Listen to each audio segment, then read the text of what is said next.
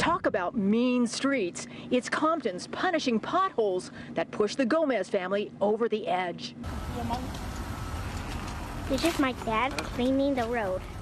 My family members and friends have gotten their tires damaged because of the potholes.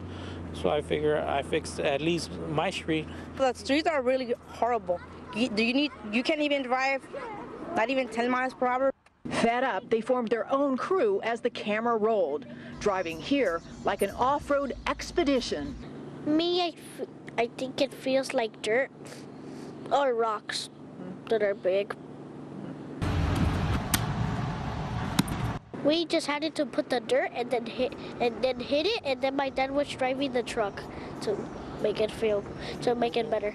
To pay for it, the Gomez family has set up a GoFundMe, but donations like the traffic here, not exactly rolling in.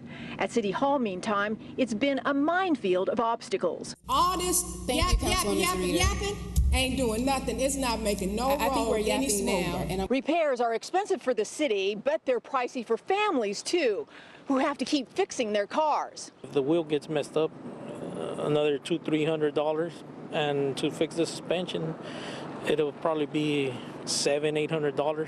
Hopefully, the city gets to see it, and they will do something about it.